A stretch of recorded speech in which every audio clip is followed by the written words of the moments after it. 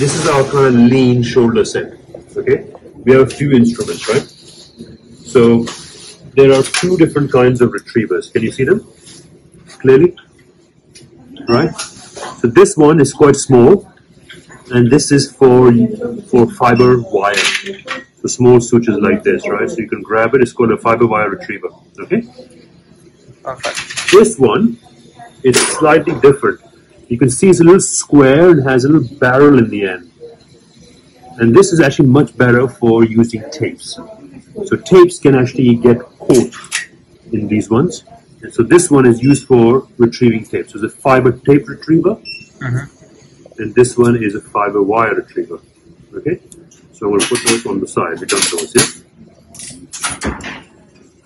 Then you have this. There are lots of different kinds of cutters, but I tend to use this kind of cutter.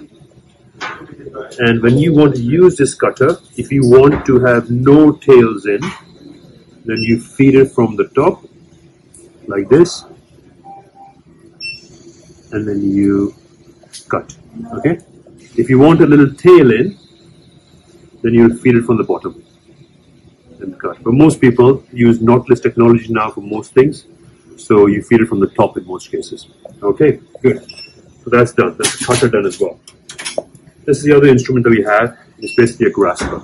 Right? Now there are loads of different things that arthrists make, but we only have 4 in this, which is pretty much what we need. So we have a grasper for holding on tissue, testing the tension on the calf, grabbing foreign bodies or whatever it is. That's it, right? So 4 instruments, 2 retrievers, 1 grasper, 1 cutter. Very straightforward knot pusher. Right? So with a knot pusher, obviously you have to look down here. You can feed your suture through this, yeah? So then you can, if you have knots, you can tie it down here. So there's a knot pusher. Sometimes putting knot down. So this is for a handy instrument. Then here you have 2 different kinds of suture passing devices. What we don't have is the lassos, which are separately packed, but we tend to use 2 different kinds of suture passing devices. Here, one is for the cuff, and it's called a normal scorpion, right? Okay, this is a new one, which is easier to load. And this is a slightly different shape in a slightly smaller mount, so it's easier for smaller places. Right? This is called a labral scorpion. There are loads of different kinds of scorpions, but in the shoulder we use 2. This is for the cuff, this is for the labral. And loading it is pretty easy. In these new ones, then old ones used to have a few tricks and you have to make sure the needle goes through properly. But the new ones, you just open up, you slide it in, don't have to do anything else, and then you just take a little bite of tissue, hopefully with the needle inside. So this one didn't have a needle, so I'm going to put the needle in now. And then you'll see I can pass the suture through. Okay? And then it captures the suture as well. So not only passes it, but captures it, and you can release it quite easily. So similar way, he grabs and captures sutures. You can use the same needle for both, because they're the same ones, but they're different kinds of scorpions. One for the cuff and one for the labral. Now let's move on to here. Yeah? So here you have a trocar that we use for our push locks. Now, there are lots of different kinds, but here if you're doing push locks or 2.9 push locks that are used for stabilization, I would normally put down, and the drill goes down here, and then you drill the hole and put the anchor down. So this is not a drill, but the drill effectively will go down the same hole as this obturator. So that's for stabilization. But also for stabilizations, you have a few things that are quite helpful.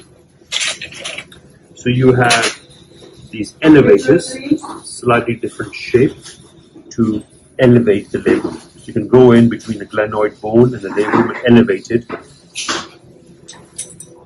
And then when you want to freshen things up, you use these rasps. They're pointing different ways, so you can decide which one you want, and you can use a rasp. And they're kind of rough on the side to freshen up the area. Now I also tend to use shavers, and I also tend to use sometimes a burr to freshen it up. Now this is a very versatile instrument. Okay, this is called a switching stick. Okay, and this is also a different kind of a switching stick, right? Switching sticks are quite good for actually putting it in and going into the front of the back. So this is for changing position in the shoulder. A few small other instruments that I don't use very often, but this is a hook for retrieving certain things. This is a kind of a hook as well, but it has measures on it. So when you want to use bone loss measurement in the glenoid, you can see how much it is. 5 millimeter increments. This is an awl for the 4.575 swivel lock. So 4.75 swivel lock, this is the awl. It has 2 laser markings, and we tend to go to the second laser mark when we are putting the anchors in. So you would put the awl into the bone, and then you put your swivel lock anchor on top. Our shaver module.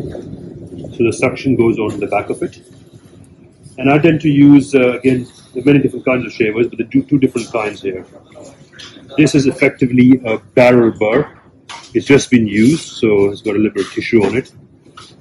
And this is a soft tissue shaver. Now again, it comes in lots of different varieties, but I tend to use a straightforward soft tissue shaver for the bursa, etc., debridement.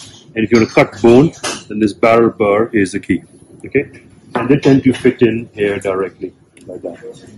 Right, and then you can just use it by pressing the switch here, or what I tend to do is prefer the pedals because it gives me a little bit more control.